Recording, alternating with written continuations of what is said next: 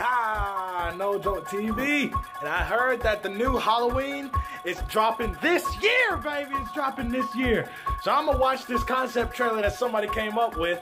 So, man, I'm just super excited because this is my favorite horror franchise. So let's go on and get into it.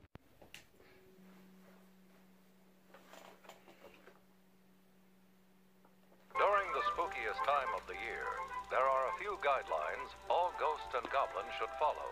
Always stay on sidewalks. Ew, that Superman costume looks disgusting. And never go out alone. Oh.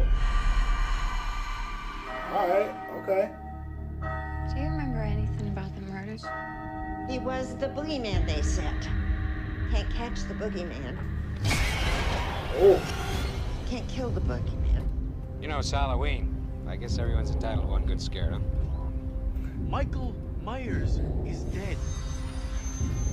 They locked So him far, up for a long time. so far, this is really good. He came after me. That scene is so iconic.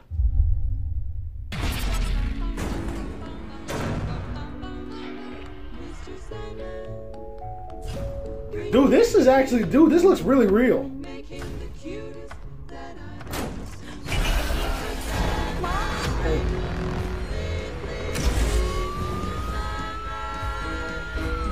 Oh, okay. Oh, okay. Run! Okay. Okay, I like that. I like that. That was well put together. I like that. I like that. Especially with the transitions, using other movies and stuff like that, and then going back to using some of the old Halloween films. I like that. That was a well put together trailer. Kudos to whoever did that. They did a nice job. I can't wait for the new one to come out this October, though. I can't wait for that. Especially Jamie Lee Curtis just ended her.